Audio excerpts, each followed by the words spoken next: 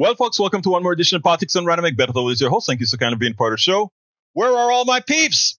Where are all my peeps? I guess it's the weekend before Christmas, so people are taking it easy. Well, here we go. Bruce Pollard said he's baking cookies on solar power. So proud of you, Bruce. You bake on solar power, brother. Eric Hayes is in the house. Bridge MCP is in the house. Michael Rudnin says, did you happen to get the video I sent you to be prepped? I'm so embarrassed. I forgot. I am so sorry, Rudnin. I have to. I will look into that. Could you do me a favor? Send another message in the same tweet so that it gives me an alarm. I don't know how I forgot that. I'm so sorry. Melanie Keelan says, happy Friday to everyone. Yes, let's do that. Let's do it for Monday. But go ahead and send me an email so that I get an attention, please. All right. Let's see what else we got here. Lee Grant is in the house. We also have Yvette Avery Herod. How you doing, Yvette? Great to see you here. As well as Michael Rudnin, I called out already. But we're just starting to ramp up. The emails haven't gone out automatically yet, I don't think. I'm looking down here, and apparently they haven't been queued yet. So we may be a while before we get some people in. Anyway, great to see you all. I trust that you're all going to have a happy, Merry Christmas. Thank you for that, Rudnin. I have it. I'll go ahead and get that done. All right. I want to play a few videos that I missed yesterday because we kind of ran out of time. So I want to do it early on. You know, Ali Velshi a few days ago pointed out something. Everybody wants to know how badly, or they are stating how badly Rudy Giuliani has fallen. And he wants to remind us of something. This is who Rudy Giuliani has always been. It's just now that we got a chance to exercise his bad side in public beyond that 9/11 false mystique. Let's go ahead and take a look at that, and then we'll take it on the other side. Giuliani rode that wave of goodwill as far as he could. His lawyer even alluded to it in court this week, pleading with the jury that his client is, quote, a man who did great things. But the legend of Rudy Giuliani often covers up the reality of the man that the director of the New York Civil Liberties Union once called, quote, an authoritarian, anti-democratic bully. His reputation as a tough-on-crime mayor who cleaned up New York City is often inflated and inaccurate. Historians point out the crime in New York began trending downward in the mid-1980s during Ed Koch's tenure, which continued during David Dinkins' time as mayor in the early 1990s, before Rudy Giuliani became mayor. But it is true that Giuliani was tough on crime. He ordered the NYPD to crack down on low-level offenses, and Giuliani's time as mayor is closely linked to the rise of the stop and frisk policy, which eventually was deemed unconstitutional as it was applied in New York because of how disproportionately it singled out young Black and Hispanic men. Giuliani's insensitive response to the killings of unarmed Black men like Amadou Diallo and Patrick Dorismond by NYPD officers in the late 1990s further enraged the Black community. And if you view Giuliani through this more comprehensive lens of his life and career, then it isn't so confounding how or why America's mayor could be so egregiously wrong about jumping to conclusions that a pair of Black women working late at an election site were passing around a USB flash drive like it was, quote, vials of heroin or cocaine. Rudy Giuliani is the same man he's always been. Now he's just broke, desperate, and can't pay for publicity anymore. Now he's just broke and can't pay for publicity anymore. So yes, that is always who Giuliani has been. He's always been a crook. He's always been a racist. He's always been all those isms that we talk about. That is who he is. Too often we apply praises to these guys, or we give them a second chance, or we go ahead and forget about all the bad things that he did. Anyway, kudos to Ali Velshi for reminding us who this guy is and not falling for any of the crap. All right, let's see. Michael Rudnis says, Rudy Giuliani promoted the broken windows philosophy, which never worked, harshly punished minor crimes in an attempt to prevent major crimes. Broken windows was never an effective strategy. If you want to lower crime rates, elevate people out of poverty, as the desperation that comes from poverty is the leading cause of crime. You nailed it. Unlike Mike Cisak, who says the young black men were the ones in gang wars shooting each other back then. Yeah. Why? Ask yourself the question. Why? The one thing Rudy is not is a racist. Of course he's a racist. There's no doubt about it. I mean, there are points where he's been using again, I won't go into that with you. Lee Grant says, don't forget the innocent Israelis who may still be hostages of a brutal people. Well, I guess the brutality of the IDF is no less than the brutality of Hamas. And we have a special guest today that I hope you listen to, my brother Lee Grant, because this special guest is going to have a lot to say. But before we get to the special guest, I want to remind you the caliber of people. I want to remind you the caliber of people that would follow somebody like this president that some actually believe they should vote for. Let's take a listen to this, and then we'll take it on the other side. Trump continues to use fascist language that dehumanizes immigrants.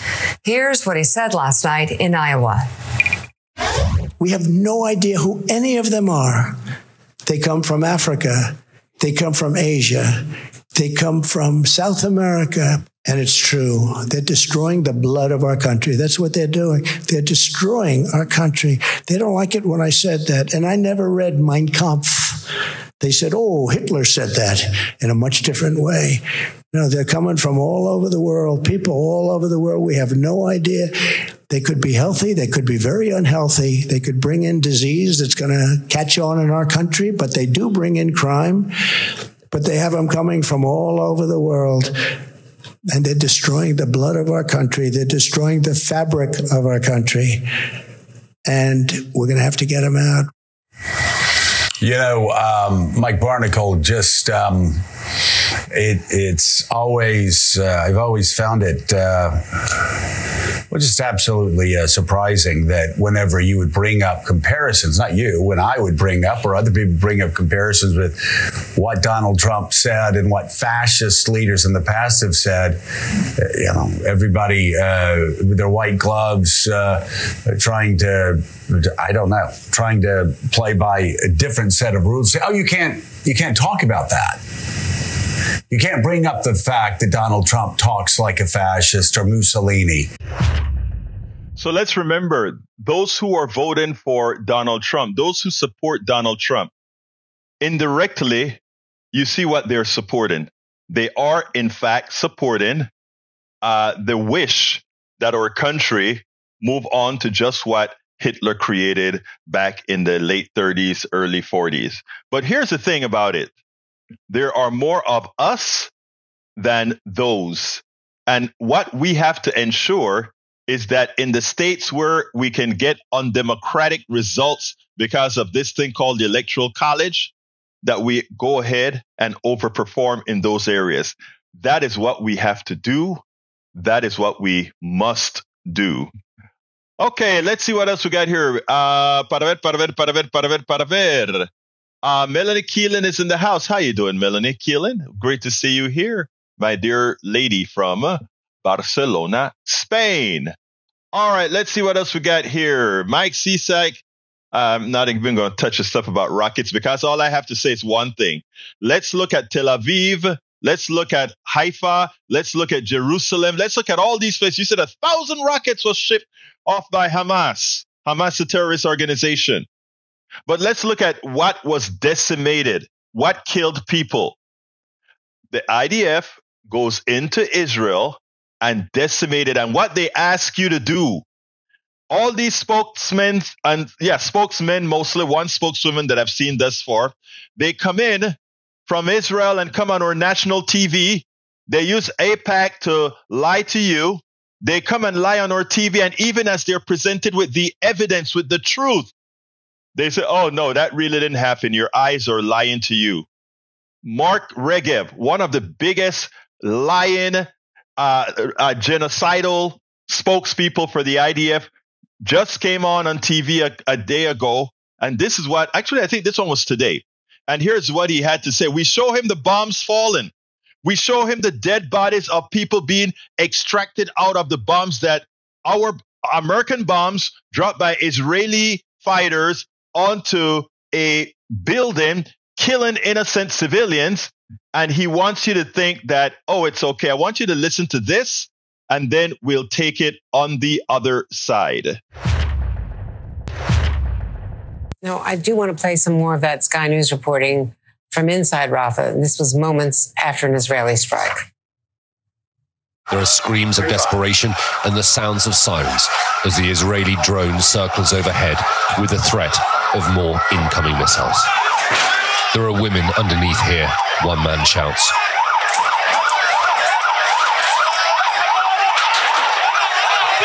The body of a dead child is found and taken away on a stretcher.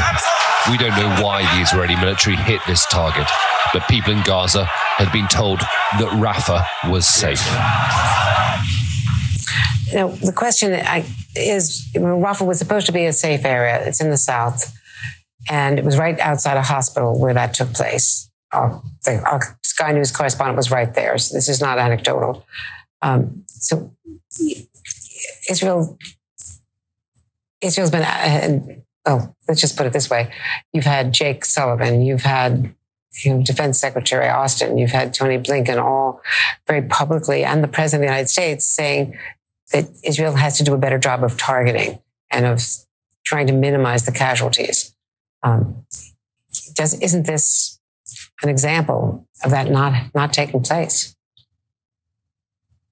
So I understand this is an example of that exactly taking place. There was a target of opportunity in Rafah, a senior Hamas commander. We surgically strike the building where he was. And he, of course, was next to a hospital because that's how Hamas work. They always try to embed themselves using the civilians and humanitarian sites like hospitals, schools, mosques, and so forth as a shield for their military machine. I understand there was no damage to the hospital. We hit the target we wanted to hit. Of course, because Hamas is an authoritarian ruler, a brutal ruler, no one can say to the cameras anything but the Hamas line, yes? But my understanding was this was a surgical strike against a terrorist commander. And there was no little, in fact, if you look at the smoke that I can see now on the screen, you see it's a very specific strike against a specific location. This is not some sort of indiscriminate targeting of civilians, far from it. Don't believe your eyes. Please don't believe your eyes. Don't believe that all those dead innocent civilians were being extracted out of that surgical strike. So let's assume he is partially telling the truth when we know most of what comes out of their pipes are lies. Let's assume it is partially true. If you know there are civilians in that building, not because you know for sure that a terrorist is in that building and 100 other people in that building, do you decimate that building? Do you bomb that building to get that one terrorist? You have drones. You wait till the guy vacates the building. You wait till he does something. You wait till he goes into a tunnel. And you send the people who are there, the soldiers, to destroy him so that you don't have innocent casualties, innocent deaths. But no, you see, when you don't think the value of life of others matter, then to get to that criminal, you will kill everybody around it because you don't think their lives have value. It's the same thing George Bush 1 did in Panama. He didn't think the lives of those people that live in Chorrillo, the lives of those people who lived in Colón had any value. So he just blew stuff up. So it killed a few people. Hey, who cares? It killed a few Panamanians. Who cares? Israel killed a whole ton of over 20,000 Palestinians. Who cares? After all, they killed 1,200 Israelis. So we just go ahead and decimate these people. Well, I want you guys to listen to my brother here, Norman Solomon, because Norman, who is Jewish. Well, before I go to Norman, let me go ahead and read this. Hamas leader visits Egypt amid intensive talks on ceasefire. How? I'll read that afterwards. Let's see. Daniel Ledo, dead Palestinians, it's a price to be paid for Palestinians allowing Hamas to fester for decades, for allowing their babies to be indoctrinated into murderous ideology.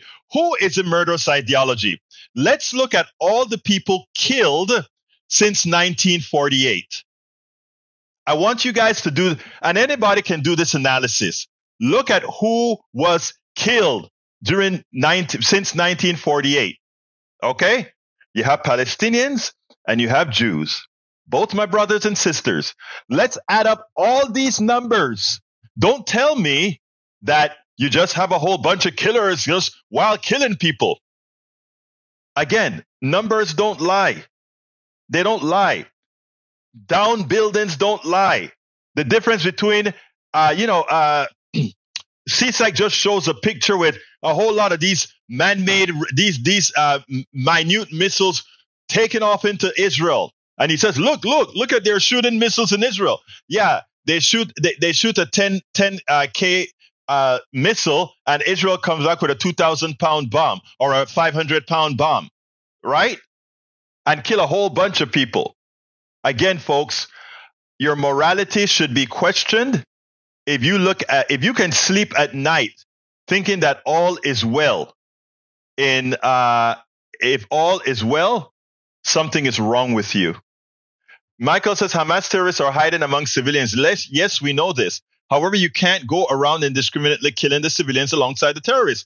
Don't become worse horror than you're trying to remove. Of course, what you do is you wait. That's what we do when police go into certain communities. In others, of course, they blow you away. Like in Panama, they just blow you away. I remember I hadn't heard after the invasion of Panama. I hadn't heard from my father in a very long time. When they invaded Panama, when I heard from him and I had to hear the story of him being in Arcoiris, Rainbow City, the town that I went to school in. And he's talking about I guess it was Apache or one of those helicopters staying over his building and shooting the missiles into Colon. It's like, wow, the Cuartel Nacional is like 3 miles away from that in a straight line. Why would they be over in Arcoiris doing that? They didn't care. They didn't care that some of them was going to kill innocent people, right?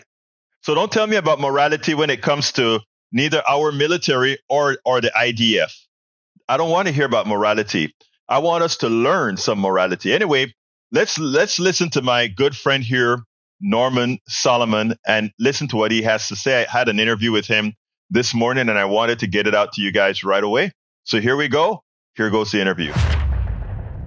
Welcome to one more edition of Politics Done Right. Today, we are honored once again to have Norman Solomon. Norman Solomon is an American journalist, activist, media critic, and the co-founder and national coordinator of RootsAction.org. He is the author of War Made Easy and is a longtime associate of Fairness and Accuracy in Reporting. His new book, or it's not new anymore, but it's an important book, War Made Invisible, How America Hides the Human Toll of Its Military Machine. And it's amazing with all that's going on right now, how prescient that book is.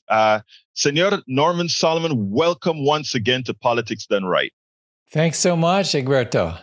Let me tell you, Norman, I've been going through some of your work at Common Dream. I know that you write in other places. So for those who don't read Common Dreams, tell us the other places where your essays appear, please. Well, they're on antiwar.com. They're LA Progressive, Salon, and elsewhere. And you can always find it at my website, normansolomon.com. Excellent. Before we start this new conversation, I want to address something because the subject, when we're talking about Israel and war and Hamas, it is difficult in that those who aren't Jewish trying to talk about the subject, they have to be very careful. Yours truly, I'm a humanist. I'm very careful to make sure that I don't cross into a line that, in as much as I am not an anti-Semitic person, that it doesn't come across either as anti-Semitic. So I usually pass most of what I talk about on this subject to my Jewish friends. You are one of my Jewish friends. So beforehand, please tell me a little bit about yourself, and your religion, etc., so that we can get this discussion in the right context? I grew up mostly in the Washington, D.C. suburbs, and Judaism was part of our household. And I also, as a child, learned a lot about the Holocaust and was frightened as a young boy to read the stories and see films about the Nazis and the stormtroopers. I feel that I understand a lot of the fears and the worries and the anger that Israelis and Jews elsewhere in the world are feeling right now. Great. I am glad to do that. So let's get into the discussion. First of all, I want to give you a big thank you, because there are not a lot of people that are brave enough to do what you're doing on Common Dreams. You have articles, and I want to name out some of these articles' titles, and then we'll discuss the guts later on. But Israel's 9/11 is a slogan to rationalize open-ended massacre of Palestinian civilians. Hamas is a terrorist organization. So is the Israeli government. Provocative. Biden is a genocide denier and the enabler-in-chief of Israel's ongoing war crimes. Could not have been said more clearly. The U.S. and Israel agree it's okay to kill thousands of children. What you see on TV, folks, your eyes are not lying to you. Don't let anybody tell you that. Ghoulish euphemism, poetry, and the nightmare of Gaza. Let me tell you, it takes a special person, a bold person, to be able to write that and put that out here, given so much of the blowback that AIPAC and many other organizations are doing against anybody who attempts to be rational, pragmatic, and truthful. You say.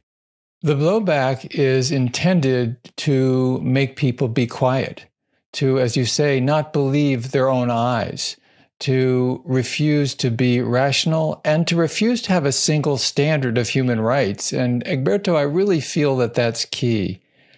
If we have a single standard of human rights in this country of the United States and looking at events elsewhere in the world, then we have a moral compass. We won't get lost in ideology, propaganda, and just the jumbling of standards that so often happens when people, for instance, tint their window on the world red, white, and blue, and perhaps unconsciously feel that some people's lives are more important than others. The objectification of those who are either omitted from the U.S. media screen or put in very fuzzy focus so that we don't really understand or have conveyed to us their humanity, that's a system that really discounts the humanity of certain people on the planet. We know where that leads. When we discount the humanity of some people because of their race, religion, ethnicity, the language they speak, the culture they have, that's how atrocities can be sustained. And I think that this is a clear example. Help me here, please. 1,200 or so innocent Jewish brothers and sisters were massacred by the terrorist organization Hamas. Subsequently, over 20,000 plus Palestinians, more than half or so of them children. Infrastructure decimated. People forcefully starved. People forcefully left without water. Norman, please explain to me how our media can present those two stories, which they are accurately presenting. They're presenting the suffering of the Palestinians. But the narrative, it seems to me, is missing. The narrative is missing because of a lot of the buzzwords and the way that the window on these events is tinted. And so we hear the word terrorist applied to Hamas, which I think is absolutely appropriate. They engaged in terroristic activities. Most of those who were killed on October 7th were civilians.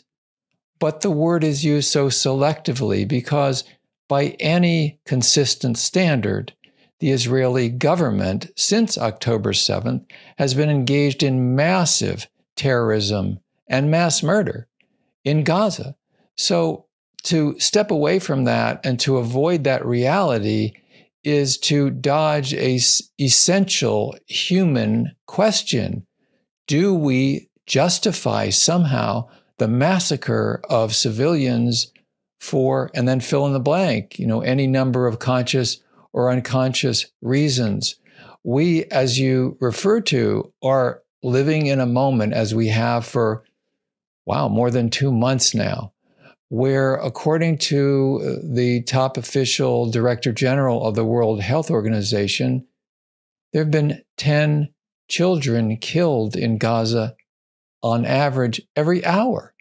This should be completely intolerable. It's so outrageous and really echoes some of the horrors that we know about in studying history. And to compound this crime against humanity or to enable it, unfortunately, the U.S. government is a participant in that mass murder by shipping weapons as the murder is taking place to reinforce the Israeli military, by vetoing ceasefire resolutions in the UN Security Council. This is a time when, unfortunately, we're learning more about the character of those who are running the U.S. government at the very top. And it's not only outrageous, but it must inform our future attitude and organizing so that we can turn these atrocities around and stop them. I want to use your own words against you. And this is your article. Hamas is a terrorist organization. So is the Israeli government. And you couldn't have said it any better. I want to read this to you, my friend. A single standard of language should accompany a consistent standard of human rights, which the world desperately needs. If thoughts corrupt language, George Orwell wrote, language can also corrupt thought. A bad usage can spread by tradition and imitation, even among people who should and do know better. No amount of rhetoric from its defenders and apologists can change the reality that Hamas engaged in mass murder. What Hamas horrifically did to more than 1,000 Israeli civilians of all ages 2 weeks ago, which is when you wrote this, meets the dictionary definition of terrorism. And no amount of rhetoric can change the reality that the Israeli government has engaged in mass murder during the last 2 weeks. What Israel's military is horrifically doing in Gaza, already killing several thousand Palestinian civilians of all ages, also meets the definition of terrorism. And my brother, that was 2 weeks after it started. It is now from a few thousand to over 20,000, you say. It really is a challenge to our own humanity, our capacity to organize effectively in this country, and at the very basis, truth-telling. Daniel Ellsberg passed away this summer, and one of the profound lessons of his life, beginning with the release of the Pentagon Papers, was and remains that silence is complicity. During the 1980s, when there was the launch of ACT UP and AIDS activists, there was the saying, silence equals death. And it's true. We enable our government to continue a policy of inflicting, through, in this case, the Israeli government, inflicting death on civilians to the extent that we're silent. And unfortunately, there is still a lot of silence one way or another. So I feel that this discussion today is part of the process of breaking the silence so we can have a better kind of policy and a better country and find a way to sustain life instead of destroying it. AIPAC is on, if you watch cable TV, if you watch network TV, you'll start seeing AIPAC doing some very clever messaging in which they include that Hamas are the terrorists. We Israelis are doing the right thing, and we're there to protect Palestinians as well. While they're getting decimated. How do we counter that kind of a budget when what they're doing with these ads as well is making people that are truth tellers like yourself seem like you're out of step? You're right. It's very clever messaging, and it's an echo, and I think decoding it is part of the process.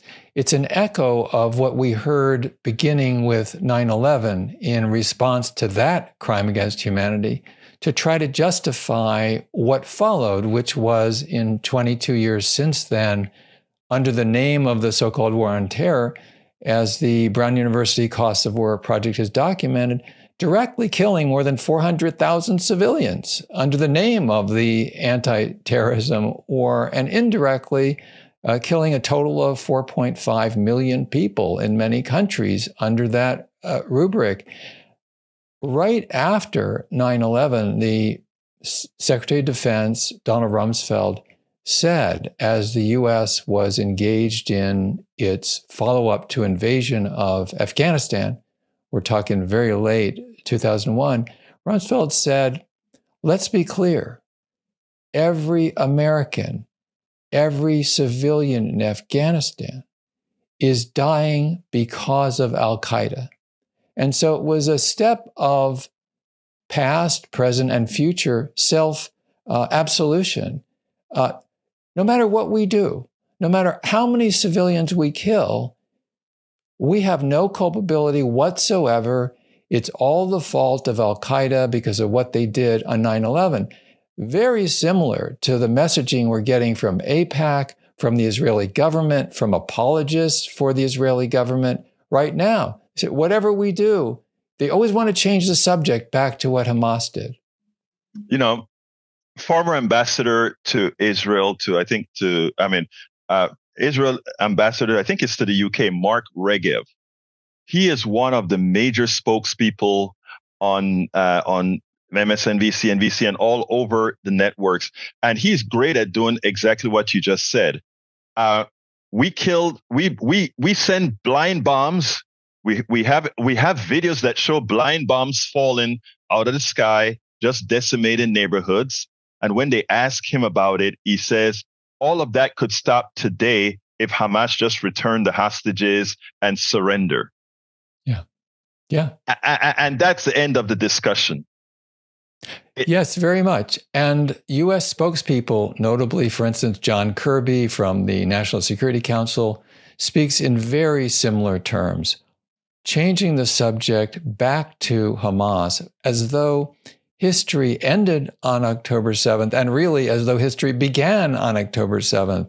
The years, now the decades of treating more than 2 million human beings in Gaza like prisoners in what Noam Chomsky has called the biggest open-air prison in the world, to subject people, the slow death for many, in the confinement of the de facto occupation of Gaza by the Israeli government with U.S. help. And yet you have people like John Kirby and others, including Biden and Harris at the top of the administration, and bipartisan on Capitol Hill, Democrats and Republicans, saying that this is all the fault of Hamas.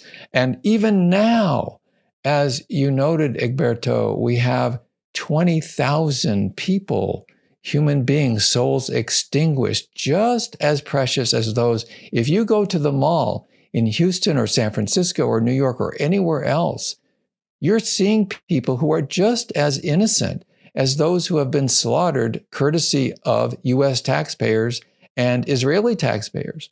And that is the human reality that continues as we speak. A few days ago, Hakeem Jeffries gave a speech, a huge speech, and where he just came in the complete defense of Israel. It was pretty embarrassing because it seems to me that he lowered himself. He lowered his moral standards such that for so much that needs to be done later, it'll come back to haunt him. Because I feel going forward, while it may not happen right now, what we are doing along with Israel right now I think it's going to come back to haunt us. So what I want to ask you, Norman, is give me a wrap up in the form that tells me, where do you think we go from here? Where should we go, or how best to accomplish what both of us know needs to be accomplished with this story?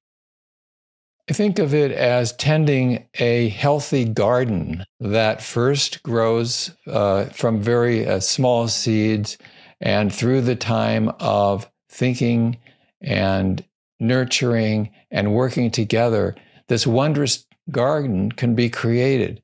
And that requires many different aspects, the soil, the plants, the rain, the sunshine. That's true of building social movements for humanism instead of the kind of barbarism that we're seeing coming from Israel with U.S. government support. So I think a program like this must be supported. Politics done right. The kind of media outlets that are progressive, that have a single standard of human rights online, they need to be supported. Our voices need to be heard, not suppressed by ourselves. For one thing, we should not engage in self-censorship out of fear. We should speak out. We should write letters to the editor. We should write articles. We should speak to friends and neighbors, people in our union or in our school or our professional organization, whatever it might be, and speak out and pressure members of Congress. There are 535 people in the House and Senate. They should hear from us directly. And if we don't get satisfaction, we should be willing to have meetings and nonviolently and militantly confront them. As Martin Luther King Jr. spoke of, he referred to the marvelous new militancy of the civil rights movement of that era. And today we need marvelous new militancy, nonviolent and direct, confrontive, to say to members of Congress, when you are voting for and refusing to challenge this mass murder by the Israeli government, supported by the US government, we call you to account. You work for us. We are constituents. We will not be silent. And through all of that, we need to organize for political power. Norman, you put your work where your words are. Common Dreams and all the other places that you write. The articles that you write that it holds back no punches, as it shouldn't. It's doing exactly as it should. I want to thank you, first of all, for appearing here in Politics Done Right. I want to thank you for your work. Folks, this is Norman Solomon, American journalist, activist, and one who knows of what he speaks. Thank you so kindly for having been on Politics Done Right. Thank you so much, Alberto. We spend a lot of time deconstructing the news, trying to parse it into a form that everybody can understand. We try to find those little nitpicks where it flies above the fray, etc. If you really like these videos that we do, I want to ask a big favor. Please go ahead. Number one, subscribe to our channel. And number two, please join if you can. Thank you so kindly for watching. Keep watching. Please remember to share. We must populate the entire internet with our progressive message, a message that we know is what most Americans say that they want. So help us, please join. Going forward, I will be posting the articles that Norman Solomon normally sends out to LA Progressive, Common Dreams, etc. Because I think we have to give this message. We have to give truth. We have to give morality as wide a disbursement as possible. Because I tell you, folks, I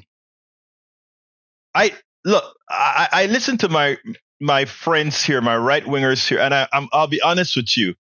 I don't understand how you can be so gullible to the words of those who are doing such evil.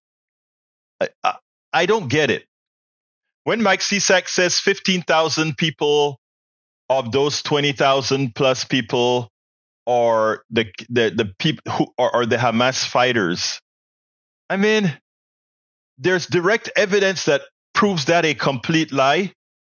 But somehow, to make yourself feel moral among this vast immorality, You convince yourself of that. I repeat what I started speaking about in the last few days. Ignorance is okay. Ignorance is okay. Willful ignorance is unforgivable. Willful ignorance is unforgivable. I want you guys to note that. And, it is just shameful. Anyway, folks, you can give me a call if anybody want to talk. 281-823-7747. 281-823-7747. I decided to go through all of my videos as fast as I could because I wanted to get them played. I don't have any more videos for the day. The rest of the subject is on you. If you want to put some messages in there for us to continue, or else I can go on a soliloquy for 10 minutes. I'd rather not. I'd love to answer questions. Let me go through and see if there's some things that I haven't read yet. Let's see. Both Hamas and from Radnin, both Hamas and Israel have committed war crimes. Hamas with the targeting of civilians on October 7th, including rapes. Israel for the massive amount of preventable collateral damage resulting in over 20,000 and counting deaths. I tell you what, I want to address that, Radnin.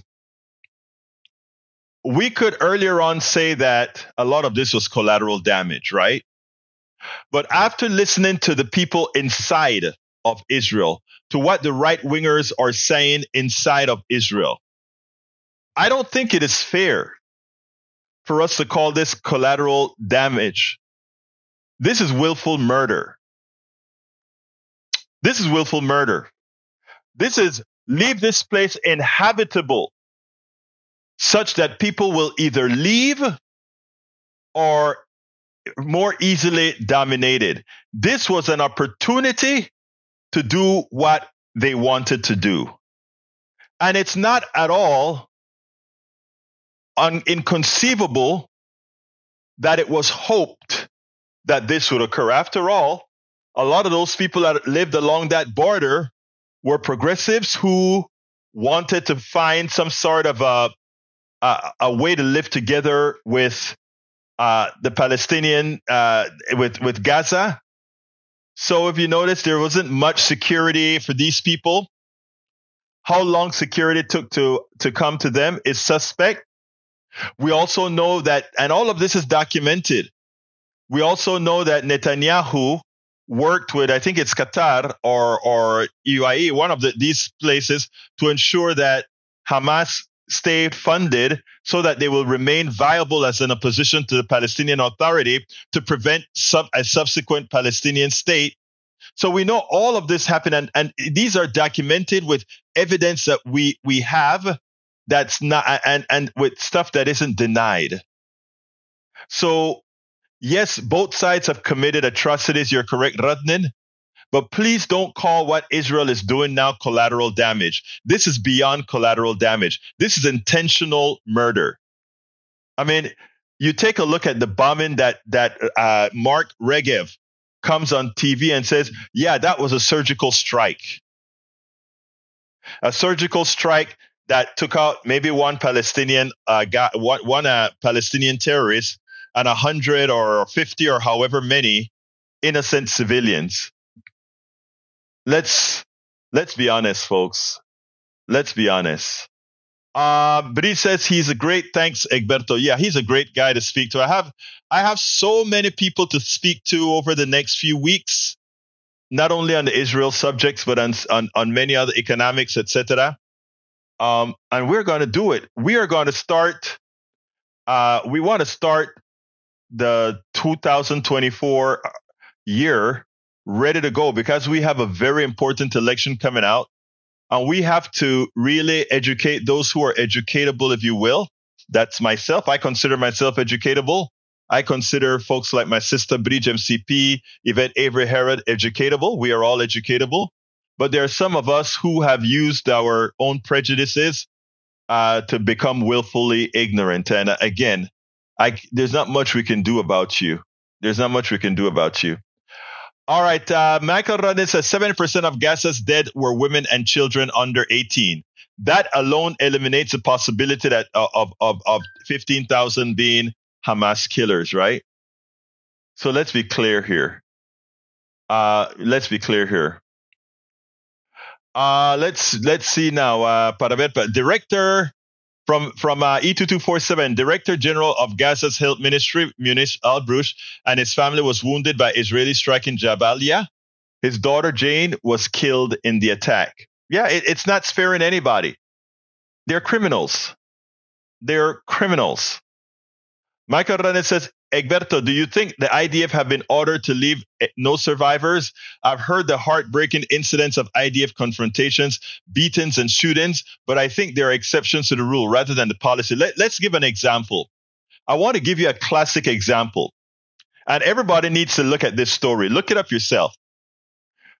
3 Israelis escaped from their captors. They are roaming the streets of Gaza. They need to find a way to get to the Israeli troops, to the IDF. So they understand that they don't want to be clothed where it can seem like they may be wearing bombs, personal bombs, whatever you call it. The human bombers. They don't want to appear that way. So they strip themselves down. They put a white flag up to say, hey, I'm surrendering and I'm Israeli. I'm surrendering. But they don't hear that the Israeli people didn't hear them speak in Hebrew. But the fact is they're naked, not naked, but with very little clothes where you cannot hide any bombs or anything. And they're going to give themselves up to the IDF, the Israeli Defense Forces, with a white flag. And what did the Israeli Defense Forces do? They blew them up. They gunned them down. The reason I brought that up is what you said, Rodnan. You said, do you think IDF have been ordered to leave no survivors? I've heard the heartbreaking incidents of IDF confrontations, beating and shootings. Yeah, when they meet anybody in the streets, they beat the crap out of them, whether they're women, men, no matter what, they beat you. But what I wanted to show you is even with a white flag, they assassinated the 3 Israeli because they thought they were Palestinians. Even if these 3 guys were Palestinians, the fact that they're stripped down with a white flag would have dictated that you don't kill them, that you go ahead and arrest them. But because of the mindset that they had, we were taking nobody alive. You come out, you're a guy. We blow you to smithereens, and that's what they did. White flag, no clothes that could hide any bombs, and you still get killed. That's what I'm talking about. All right, let's see what else we got here. Michael Ranez says that video of the apartment building with black smoke coming out at the top, that's what they called a surgical strike. How many people were in the apartments at the time? It's infuriating that they don't care if they kill 100 to get 1. And that's the point. What they said, this was a call. All right, who do I have the honor of speaking with? Okay. Let's go ahead. I can't hear you. Go ahead and speak, and please turn down the radio because we have a slight delay. Yes, I'm here. It's Breach, Red CP. Yeah. Who am I speaking to? Oh, Breach. How you doing, sis? Yeah. Oh, my girl. Talk to me, my friend. Talk to me. I just wanted to comment on something that Lee said. Yes. That kind of got to me that he's right. He was right what he said, but he doesn't realize why. He said more people are becoming Hamas adjacent, meaning Hamas apologetic and stuff like that.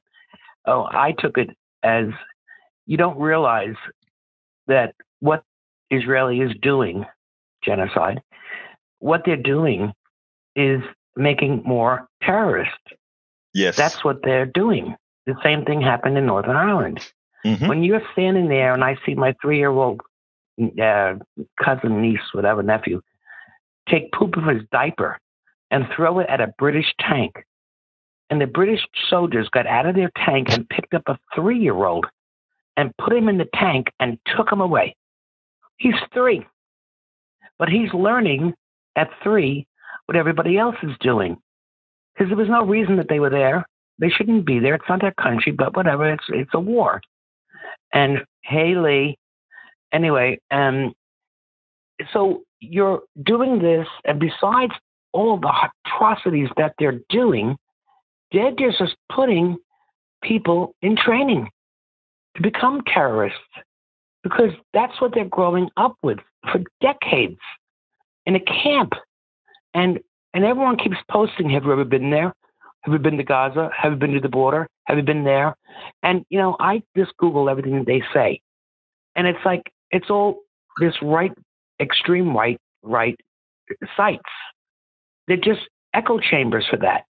They just say what they say. Do they not have a decent thought for their own? Can you not think for yourself? Do you not have any empathy? I mean, if another country came into Texas and took 2/3 of your state away and said, tough shit, what would you do?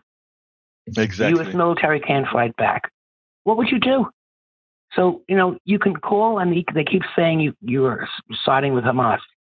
And you're constantly not siding with Hamas. No one is siding with a terrorist organization. No one. We're just being empathetic. If you kill one person and they go back and kill 2 people, okay. They killed 1,200 people and did what they did. Not good. Bad. But you don't kill 20,000 people. And no, Mike Zizak. Mike C. They weren't soldiers. Like, what is wrong with these people? What are they listening to? It's just so infuriating. Okay, no. Let me just tell you, because you are absolutely right, and that is when somebody like anyone in the chat that says, "Have you been there?" The truth of the matter, Bridge MCP, you and I can say, yes, we've been there, because we've lived under what these powers do when they think of one group of people as less than the other, and the atrocities that the so-called moral ones have effected onto people. America itself, our military, has effected a lot of atrocities throughout Latin America, throughout South America. Unfortunately, because we have a lot, when they a lot of these folks say, "Oh, you're an apologist for the terror." No. I mean, look, a lot of the bad things that are happening around the world, we are causal. And it starts with our corporation being causal for these things. The immigration problem that we have, when we have some people talk about, we need to just shut the border down. No, what we need to do is shut down the abuse that we're doing our companies are doing behind the borders, that are creating what's causing the influx to America. I mean, what gets a lot of times is the limited scope of the thinking ability of so many people who say the things that they say without trying to analyze the causality of things. They just look at what's offering. It's like having a scab on, and as opposed to taking the scab off and cleaning the infection, all you do is you keep wiping the scab, just wiping the scab. It is something that, but here's the deal. That's exactly it. Breach, here's the deal. And this is why I love you, girl. Your story that you just told here, while it may not work with some of our right wingers in the room that whose mind have completely gone awry, or who chooses willful ignorance, for the thousands of people that are going to hear your voice, it makes a lot of difference. And I want you to know that. When you're celebrating your holidays and your frustration, I want you, Bridge MCP, and all you good thinkers, all you empathetic, moral people in this chat, I want you all to all know that we're going to continue doing this, because we are reaching people. And when Brother Lee Grant says, as time goes on, we get more Hamas adjacent, I get what you're saying, and he needs to understand what he's saying. As more people open their eyes, it's not that they get Hamas adjacent, it's that they get moral. They don't discount what Hamas has done, but what they've done is they no longer look at the immorality of what Israel and others are doing as something that we should support. Thank you, Bridge, as usual, for giving us that opportunity to expand even more, my dear. Anything else you want to add? Merry Christmas, everybody. Merry Christmas, my dear. Thank you so kindly for calling. Absolutely. Alrighty. Bye. All right. Let's see here from Tom Sarnik per CNN. The Supreme Court on Friday rejected a request by Special Counsel Jack Smith to fast track arguments on whether Donald Trump has any immunity from federal prosecution by alleged crimes he committed which in office, a move that will delay the trial, another blow against democracy. And exactly. But I don't exactly know how to interpret it. I'm going to wait to see what people have to say about it. So anyway, Egberto, pardon the long one. I'll read it real quick. If you're counting one incident with 3 deaths, IDF say the soldiers were anticipating an ambush. I don't know if this incident counts as a pattern. However, this could be the same old, we investigated ourselves and we found no wrongdoing, which I'm pretty sure it is. How 3 Israeli hostages tried to save themselves only to be killed by their own military. Israeli troops were primed for an ambush, not the possibility of hostages walking around behind enemy lines in Gaza. The hostages along Shamriz, Yolang Haim, and Samar Talik had emerged from different buildings, bare-chested and holding a makeshift white flag December 15, but they were shot dead by soldiers who thought they were walking into an ambush and hadn't accounted for the possibility that escape hostage could be moving again. Again, they had a white flag and they were walking with no clothes on. How do you ambush naked? I'm sorry, I don't buy it. I definitely don't buy it at all. At all. Egberto is very good at second guessing war. You bet your life I am, because first of all, most wars shouldn't have occurred. All right. Anyway, got to get out of here. Now we are at the end. Alistair Waters, how you doing, beautiful? Let's see what else we got here. Let's continue. I'm scrolling down. Okay, Alistair calling back. Yes, Alistair, talk to me, my girl.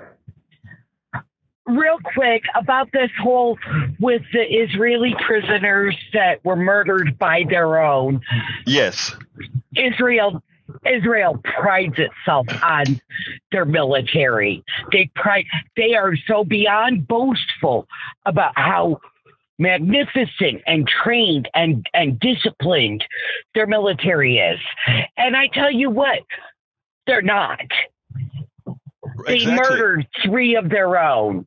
Murdered 3 of their own. What kind of a disciplined military does that? You nailed it. You nailed it. I don't even have to say more. You nailed it. And I want to answer one other thing about Colony Ridge. Colony Ridge, the person who runs built Colony Ridge, a supporter of Greg Abbott. So I hope you're going to call Greg Abbott and say, why was he stealing from these innocent Latinos? Thank you very much. Hey, Alistair, thank you so kindly for calling. We got to get out of here now. Folks, please support the program. Merry Christmas, everybody. Merry Christmas, my dear lady. Merry Christmas to everybody on here. Let me go ahead and ask you to please support the program. You can support the program by going to politicsdoneright.com/support. politicsdoneright.com/support. That has all the different forms in which you can support us. Alternatively, please subscribe to our newsletter. It's free of charge, but if you can, please become a paid subscriber, which gives you access to all of our books that I've written, 5 so far and 3 in the making. Thank you so kindly for being out here with us. My name is Egberto Willis. This is Politics Done Right. And you guys know how I end this baby. I am what? Out. We spend a lot of time deconstructing the news, trying to parse it into a form that everybody can understand. We try to find those little nitpicks where it flies above the fray, etc. If you really like these videos that we do, I want to ask a big favor. Please go ahead. Number 1, subscribe to our channel. And number 2, please join if you can. Thank you so kindly for watching. Keep watching. Please remember to share. We must populate the entire internet with our progressive message, a message that we know is what most Americans say that they want. So help us, please join.